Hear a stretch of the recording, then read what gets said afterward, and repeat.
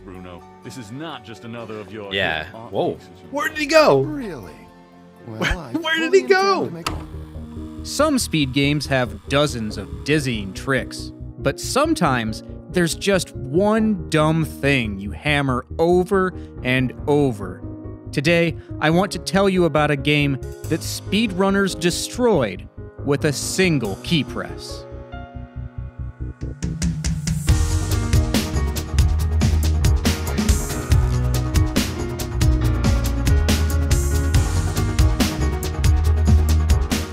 The year is 2012. Adventure game veterans Jane Jensen and Robert Holmes launched their Kickstarter campaign for a new game studio, Pinkerton Road.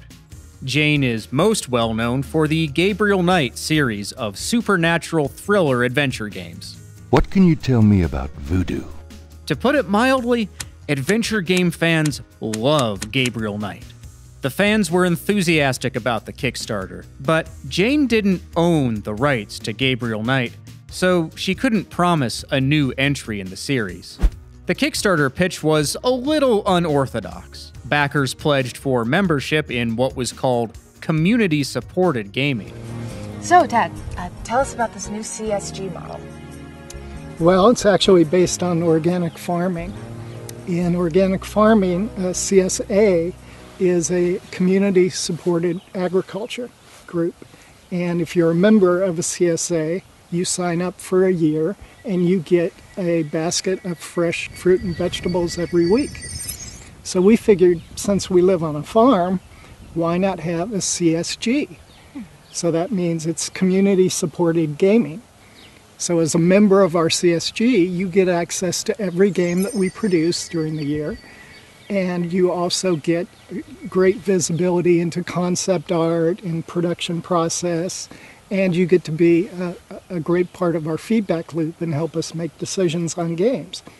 They had 3 game ideas, and backers voted on which game to make for the first cycle. The options were Mobius, Anglophile Adventure, and Gray Matter 2. Before the campaign ended, the votes landed on Mobius, Empire Rising. There was also a stretch goal to make a second game that cycle.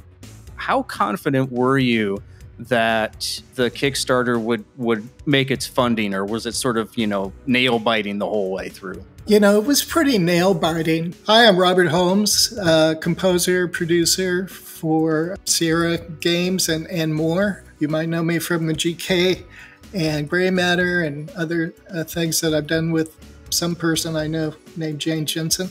We knew, we had been out of the public eye for quite a while.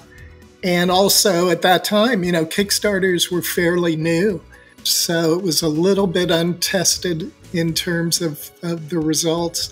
When the Kickstarter ended, they had met and exceeded their goal. Pinkerton Road did not meet the stretch goal for the second game. But there is more than one way to skin a cat, or make a cat mustache. Funny. Since you're so smart, why don't you tell them about the big news? Well, we have in the last few weeks been talking to some publishers, and we will indeed be making a second adventure game this year. We're calling this new game Mystery Game X. On October 8th, 2013, Mystery Game X was revealed, a 20th anniversary remake of the first Gabriel Knight game. But this wasn't the original plan for Mystery Game X. While we were going through the campaign, we actually had already been in discussions with Activision, and we were actually moving with Activision to do GK4. That would be Gabriel Knight 4, a brand new sequel to the series. We had been very excited. We had kind of thought, wait till people hear that this is actually about GK4, And we got about 3 months down the road, and they pulled out. And this was mainly because they were having a lot of problems with developer groups that they were utilizing internationally. And I think this was a time internally at Activision when there was a changing of the guard as well. And, whenever that happens, a lot of games and projects get canceled. So when we couldn't, they wouldn't allow us to move forward and do a GK4. then it was kind of like, ooh, well, what could we do that they would still find valuable? And the remake was kind of well, this isn't as great, but maybe people would still be into this. And so we just kind of tried to make the best of that. Jane and Robert received permission to develop the game, but they no longer had Activision's financial backing or talent pool. Phoenix Online Studios would program the game. The artwork, music, and voices were redone, with Robert Holmes revisiting his old scores himself. How did it feel to come back to that? It was very interesting, especially 20 years later, and going back and a lot of that stuff I hadn't heard for so long. I don't know if you've ever had like an old friend or somebody in your life who you haven't seen for a long, long time, and then you get back connected to them, and in a lot of ways, neither of you have changed. And I think it was kind of like that.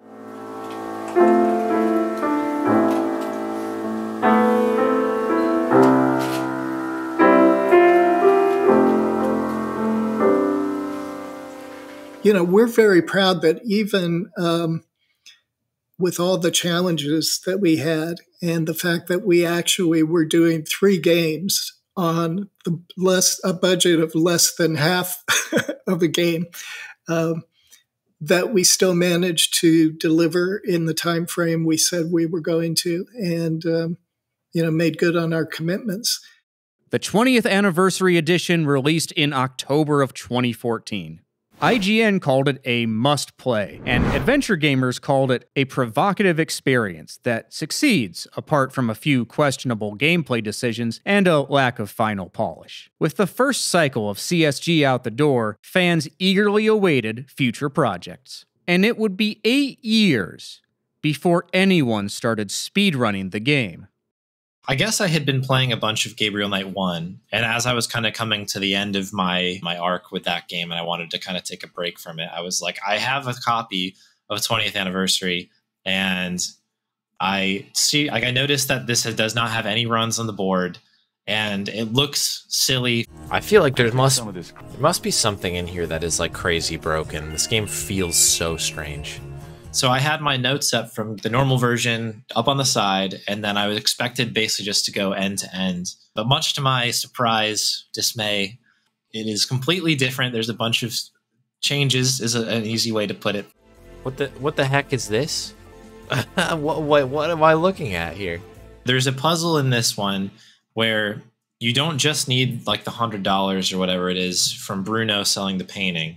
You then have to go to the crypt, and then you need to interact with certain like parts of the tomb or whatever it is, and then out of nowhere a squirrel knocks over a vase that gives you $20. It's a Pokemon card. Holographic Charizard. I don't know. It just seems a bit bizarre to me. Like things like that were really there. And of course there's a slider puzzle that's random, which in terms of the speedruns is a bit maddening, but why? Why did this need to be added?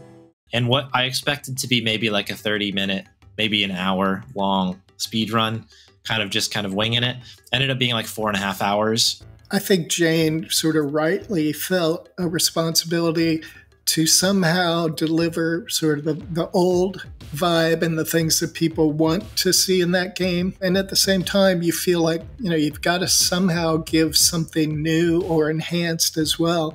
And it's a really tricky line to walk, because if you get too crazy, then all the people who want to have that old experience get pissed off. And if you stay just with the old experience, and people are like, why should I bother? So it's an interesting challenge.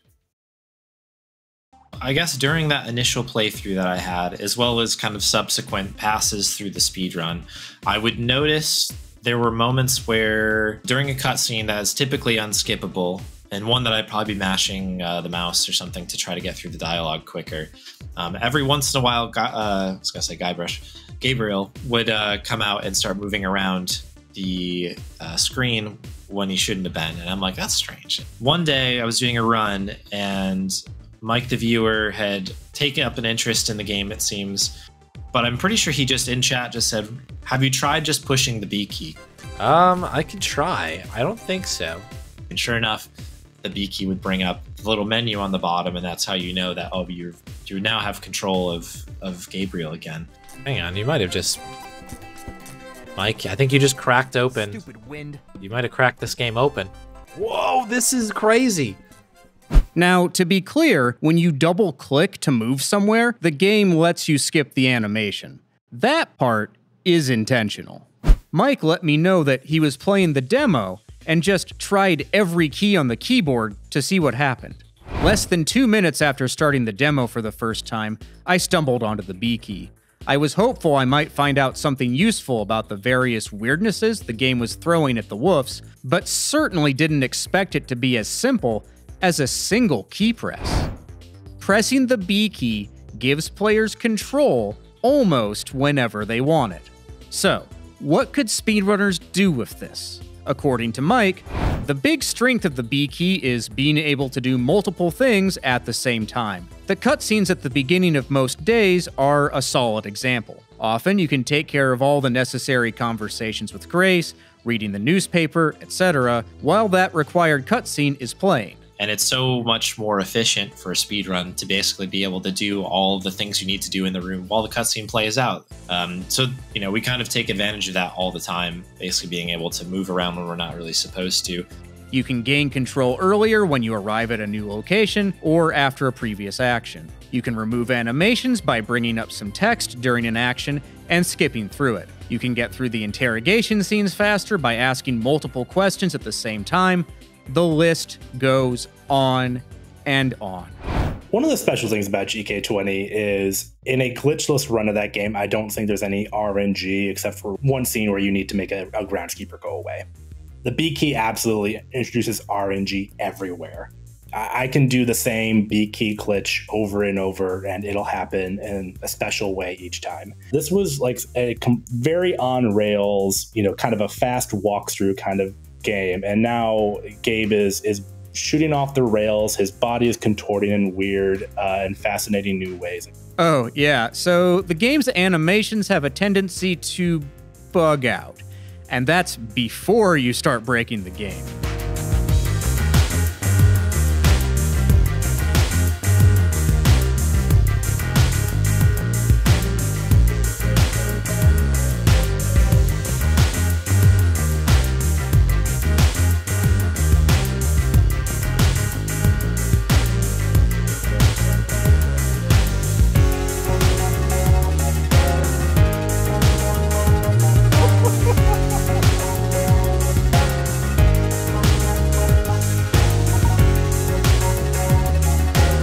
Did he just throw me the gun?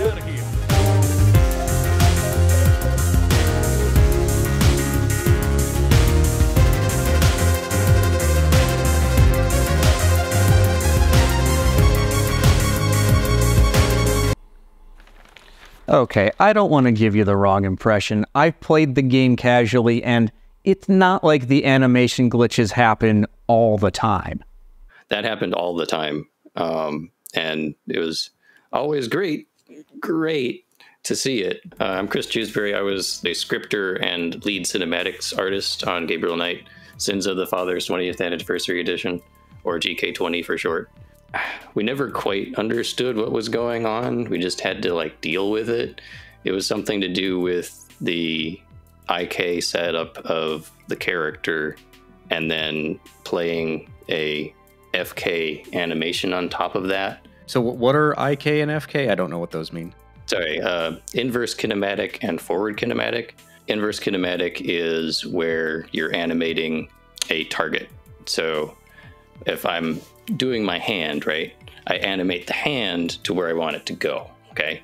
And then the arm follows it. That's inverse. For forward kinematic, you animate the joints in the arm to get the hand where you want to go. Does that make sense? Yeah. So the legs are generally driven by inverse kinematics so that they always know where the ground is. But then the rest of the animations are forward because that's just easier to export the animations and then put it into Unity that way. So you never quite figured out why the head goes crazy. We didn't understand why it happened. We just knew how to mitigate the problem. As useful as the B key was, it was too powerful. It was so simple to pull off. It's just pressing one button on your keyboard. Where it gets tricky is that the game hates when you do that. I mean, it was kind of like a whiplash thing where it was like we got too much control. The game's broken up into 10 days, and each of those days only progresses after a certain trigger where something, internally is saying, okay, you did all of your tasks for the day. When you introduce the B key into that, you start doing your laundry list of items you need for the day, but you're always like breaking out of them as soon as you think you've accomplished them. And if you did something too early, or you did something a little too much of the B key, you're going to find out 5-10 minutes down the line that you have soft locked yourself, at which point rip run, gotta try again. Because you can sequence break everything, it's very easy to skip the progression triggers and get soft locked. The only way to figure out what could be skipped and what couldn't was trial and error. The way I had been describing it is sort of like you're in a room and there's no lights on, you can't see anything. And it's you walking around like this, trying to find where the wall is. And then like you hit the wall, and then you're trying to like go along the things, follow the wall. And then you realize it's a much bigger room than what it is. And so that was kind of like what speedrunning this game is like still today. Yeah, okay. Yeah, we're soft locked. That stinks. Okay. Like the success rate or the finish rate of any of the runs took a nosedive. Like I think of every like 20 runs I do, I'd maybe finish 2 of them. Any completed run of GK20, fast or slow, is a miracle when the B key is involved. I first played GK20 when it came out, so 2014, I think. Had a good time with it. Then I think I set it down and forgot about it for 9 years or so. I remember a lot of people talked about it being buggy back then. I actually had a very smooth time with it. I really liked the backgrounds. I liked the voice work. Probably my hottest take about that is I think the voice work is just generally better. I cherish Tim Curry's scenery chewing Gabriel with all my heart, but it is patently absurd. What can I say? I refuse to be bound by rules. One of the other runners, the Woofs, or maybe it was Mike, they pointed out that the characters kind of look like Sims, and I can't unsee that anymore. But I overall had a positive impression of it. Lemming was present for the Woofs' initial 4-hour run. It looked deeply unpleasant, to be honest. Like I can't tell if he was having a good time or not. So I remember thinking like, oh, that's brutal. Like this was clearly not something that we can speedrun in all seriousness. And then like a week or two later, I caught another one of his streams and he was still playing it. And I was like, oh, that's weird. Like, why is he sticking with it? They just want to get a good time for a good time's sake. And that is when I queue up the stream and suddenly something is different. Like nothing about that game is operating like it should. I love mess. My favorite thing about speedrunnings is when we find glitches, very clearly unintended dev actions, and this was such a rare treat for a point and click. So that's what attracted me to it, and immediately made me detour for some other projects right into GK20 to learn what on earth is going on here. I think after the BQ was discovered, it took me a lot of attempts to even get a run finished, because you're constantly breaking the game. The entire run is just doing something the game doesn't want you to do, and there's a penalty for that. Despite the challenges, on December 12th, 2022, Lemming would earn a world record of 1 hour and 37 minutes. The B key was great, of course, but the one thing it couldn't skip was the cutscenes in between days. B doesn't do anything here. But on December 13th, 2022, Mike the Viewer found a way. You could skip it as long as requesting research from Grace was a required action on that day. Save the research for the last thing that you do. After you request it, use the B key and then press the M key to go to the map. It's now the next day, and you can go right back to the bookstore. This saved minutes. Mike also found a way to skip part of an additional end-of-day cutscene by saving the game and immediately reloading that save. You still have to watch the second part of this cutscene, but the game was falling apart even more. Mike had earned a new world record of 1 hour, 19 minutes, and 25 seconds. Lemming hit back the very next day with a 108.11. The 1 hour barrier was tantalizingly Mike broke it the next day. But the day after that, Mike found something even cooler. Remember how you can only skip the poems if the day ends with Grace's research? If you do all the necessary things to end a day and are not inside of St. George's books, you get a "It's getting late. Gabriel decides to go home for the day" the next time you go to the map screen, and the day automatically ends. At that moment, the game already made an autosave, which puts you at the beginning of the next day when you load it. You can only load autosaves either after you get a game over or after you close the game. So, we close the game, restart it, and continue from checkpoint. Mike also found, at the end of day 7, if you skip the last cutscene and then mash M and B, you'll skip the day 8 opening cutscene. Mike's input viewer was growing, and the times kept falling. By this point, he had harnessed even more of the B key's powers. Text skipping literally advances the time inside the game. Whenever you click through text lines, it's like you're pressing the fast forward button on your VCR for a second. There are some weird quirks to this.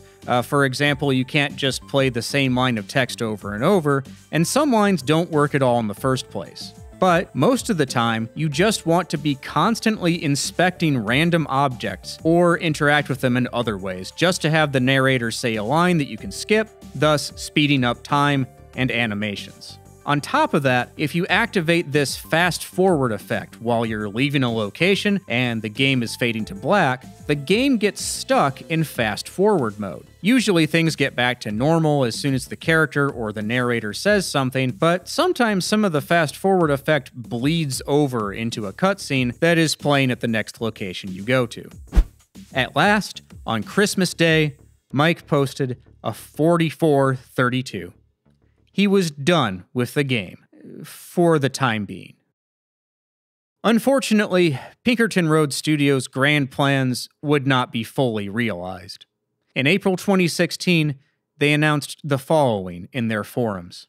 Currently, Pinkerton Road does not have any game projects in development, nor are any on the horizon. Our original Kickstarter games, Mobius, Empire Rising, and the Gabriel Knight 20th Anniversary Edition, did not earn enough sales to make continued game development practical, even on our modest scale. To complete those games, we ended up investing a really sizable amount of our own money. And, that kind of went out the window. I mean, one of the things, with any good development cycle is you go back and you do a postmortem and say, okay, how viable is this as a model? And, when we went back and looked at that, we just thought, we can't do that again. We're happy to do more games, but it would have to be funded by somebody else. Gabriel Knight, the 20th Anniversary Edition, was the last game from Pinkerton Road. But it wouldn't be the last that we'd hear from Jane and Robert. In the spring of 2023, Lemming would submit a game to GDQ's Awfully Silly Hotfix show. I submitted King's Quest Mask of Eternity, which had been featured at a GDQ a few years prior, so I thought there might be an interest there. Separate of that, I did submit GK20 to SGDQ, but I figured it wouldn't get in due to the game's length, the obscurity of the title, and I was right. But the host for Awfully Clicky Hotfix must have at least seen that submission, because he actually reached out to me and said, hey, would you like to run GK20 for Awfully Silly? I was like, yeah, absolutely. I would love to do that. That was a great day. That really made my weekend. I got this Visual A and I have the spare gaming keyboard here. I just want to show you exactly what I'll be doing. It's very advanced, so pay attention.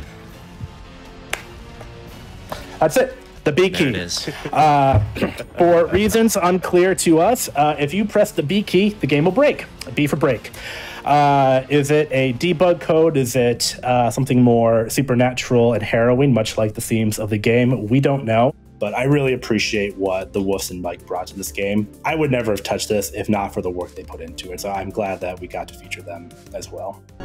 Oh, course, whoops, it's an that was a elevator. mistake. I think I can fix this. Uh-oh. I think I can fix it. Lemming's run went great, and it turns out someone very special was watching. How did it feel to watch the game be speedrun? Oh, I was really glad to see somebody just playing it in the first place. It's great seeing other people enjoying it, no matter how they're playing the darn thing. I was interested when it started that the estimate was like 3 times shorter than my glitchless PB. So I'm glad that the powers of that B made the run possible as it is. Chris joined the Speedy Adventures Discord to say that the run made his week, and he answered the burning question we'd all been asking. Why is the B key so busted? So the $1 million question, why does pressing the B key give control back to the player? Each of our animation sequences, if they're not set to a background sequence, these are things like that control animations of background characters. They will increment a busy counter. If it's larger than 0, then the game says, okay, we're currently doing something. The player should not have control of their cursor, the inventory, all that stuff. And then when the sequence is over, it decrements it. And then as long as busy is 0 or less, then the game says, okay, you can play the game now, click away, right? But right next to the button that lets you turn on the FPS counter, yes, the game has an FPS counter, by the way, is B. And that calls the function to reset the busy counter to 0. So you hit B and the game's like, oh, I must not be busy anymore. Let me just turn the cursor back on and give you the inventory. And who cares if all the animation is still playing? Now you can click around. So that was put in there for debug purposes? I don't think so, because I certainly never used it. I did talk to Richard Flores, who was executive producer, and his best guess, it was probably put in for Jane, because she would have much less tolerance for going through all of the things. But we don't really know if it was actually intended for that at this point, and we don't know if anybody actually used it. So it's just sort of there for some reason. Even more mysterious. This sounds like something that Gabe should investigate. Yeah, what do you know about B? But yeah, we don't know. It's just sort of there. But don't worry, it's not going to get fixed. We think it's really cool. And yes, I did ask Robert Holmes if the B key rang any bells. You know, it doesn't, but I totally buy that reason. I mean, it would certainly not be the first time that the dev team would be asked to put something in for Jane so she wouldn't have to go through and do everything. But really, I have no idea. And you know, I think it's cool that somebody found it. I mean, you know, I think that was always one of the fun things about the old Sierra games was, you know, you never knew what a developer had buried somewhere that, you know, somebody was going to find someday. What is your reaction to the fact that people speedrun games that you worked on? You know, I totally get it. I mean, especially with older games, it's like, you know, kind of a new, fresh way to experience them. It actually is a lot similar to how I worked with the games because I am not a gamer. I don't play games. You know, I can honestly say I've never played all of these games front to back. So in a way, when I did, you know, sort of dive into any part of the games, this is exactly how I would do it. It was like, okay, you know, I'm going to speed through this. I want to see, you know, this room or this character or this action, and then I'm done. So. Speaking of Robert, we're not quite done with his story yet. You know, we had been living on the East Coast in our farm there in Pinkerton Road, and we decided to move back here to the Northwest. And so when we did, you know, I had to go through the headache of moving my studio and all my gear and resetting it up. And so as I was doing that here in the new house, I actually came across the old Kurzweil sampler that I used on the GK games. And I started playing it. And, you know, immediately as I was playing it, I started playing things that certainly could have been GK-ish. And I thought, well, you know, I still really like that kind of music. Circumstantially, neither Jane or I really know when or if we'll get a chance to make another game. So I just thought, well, you know, maybe I shouldn't wait for another game. In late 2021, Robert launched the Kickstarter campaign for Sequel, a new album of game themes that would be right at home in a Gabriel Knight sequel. The campaign was a great success, and in 2023, the journey continued with Son of Sequel, the sequel to Sequel. It's both been terrifying to sort of say, gee, you know, does anybody care about this music without the games? And at the same time, it's been great to have so many people and have both Kickstarters, you know, blow past their goal and do better than we were hoping, just because people were so supportive and responsive. Son of Sequel is still in production, but backers have already been promised some Gabriel Knight goodness. Backers will receive an all-new short story based within the Gabriel Knight universe, written by Jane Jensen. And if that wasn't enough, Robert will also create a new version of the famous opera from The Beast Within, the second Gabriel Knight game. You know, Jane and I would both love to do some more GK or some more gray matter, and we're kind of really hopeful that in the long run, with the changing of ownership of IPs, that might be possible at some point, and we totally would be into it. We just believe in sort of, you know, letting the universe know that we're game if it happens, and we'll see what happens. And in the meantime, I've now written all of the music for Son of Sequel, and now I'm sort of starting the production process. And, you know, I'm very, you know, thankful that people still have an interest in the music, and also that, you know, it seems to bring some legitimate happiness to some people. Like just last week, you know, somebody sent me the schedule for their wedding, you know, and they had 3 of my songs, you know, in their wedding, you know, and you just think, oh, this, you know, it's so great to be a part of people's lives in a small way like that. In May of 2023, Mike the Viewer returned. He had found a way to skip the poem cutscene on day 1. Before you click on New Game, load up any location that has the map button activated.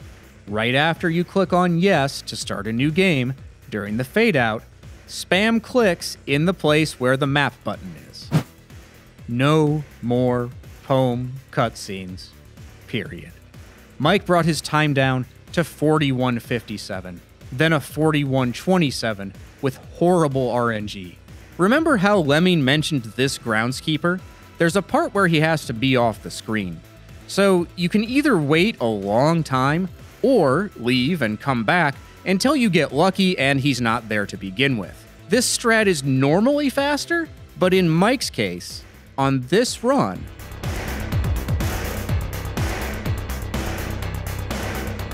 "12 groundskeepers." But he kept pushing, and he found an additional time save. Holding down the object highlight button during conversations, with the help of B, seems to generally speed up text. The runs now looked insanely cluttered. What was once was now.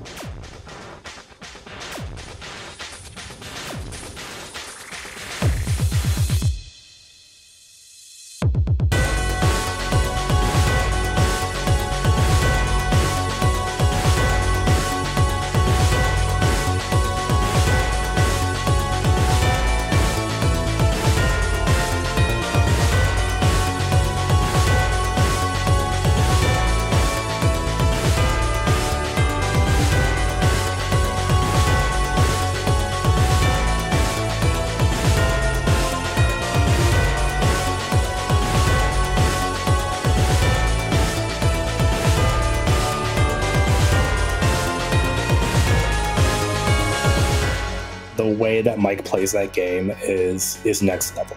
He's just phenomenal in the way he does execution in that game. Like beyond all the big skips, like he's just a very clean runner when it comes to all the inventory management and everything.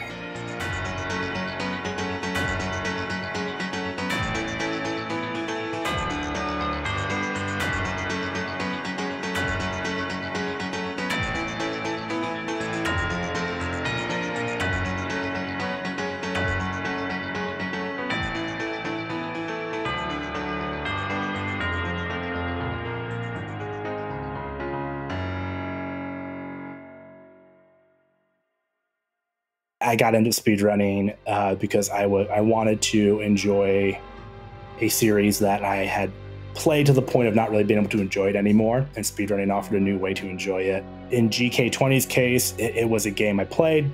I liked it, but didn't feel too strongly about it, and speedrunning this game is its own unique joy, and it's just I'm very happy I rediscovered the game this way.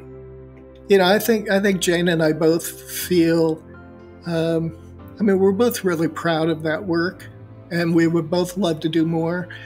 And I think we feel anything that people are doing to experience, you know, the results of that work is cool, and, you know, more power to them.